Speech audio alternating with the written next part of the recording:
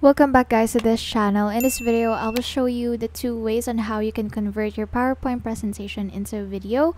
First, go to record. So this option will allow you to record your voiceover and annotations on the presentation while you are recording or presenting.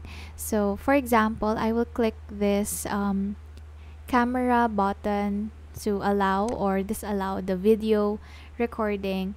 And if you're gonna talk, of course, make sure that your microphone is on, and then you can start recording. And you can use this tools right here, like for example a pointer. So when you move to the next slide, you will notice that the time is back to 1.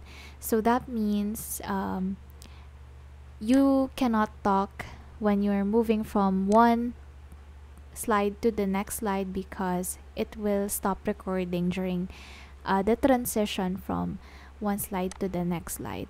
So once you're done, you just have to stop that and then click export, and then here you can change the title and put it in a designated folder and click export. So you just have to wait for that to export completely. But now, meanwhile, I will show you the other way on how you can convert your PowerPoint presentation into an MP4 video.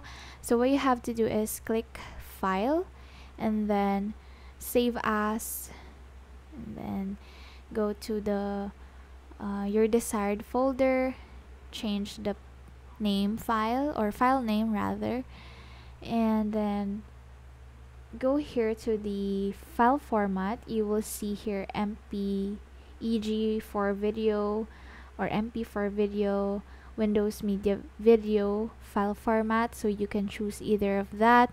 I'm using the MP4, and I'm just going to save it and wait for the PowerPoint to be exported. And that's it. That's how you convert your PowerPoint presentation into an MP4 video.